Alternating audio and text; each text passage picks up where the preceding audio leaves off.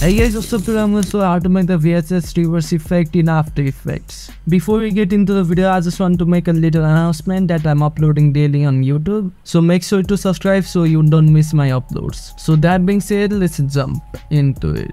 Yo guys, we're back in After Effects now. I'm going to show how to do the effect in here. Start by splitting the layer when you want the effect to start, and I will put it a bit further, and duplicate the layer which you want to make the effect in. Then right click it, go to time and go to time stress and set it to -30. Then I'm going to drag it forward and I'm going to drag another clip. Once you do that, you will already have this crazy effect. To add that reverse effect, we're going to use a plugin called Sapphire. So search up Sapphire TV damage, lower down the master value and bring up the fast forward effect, and I will make the master value to like 200. Once you're happy with this, you can add another plugin called Signal, and here you can bring up the amplification, and in custom filter I'm gonna make it 108. Then at the last you will have an effect like this.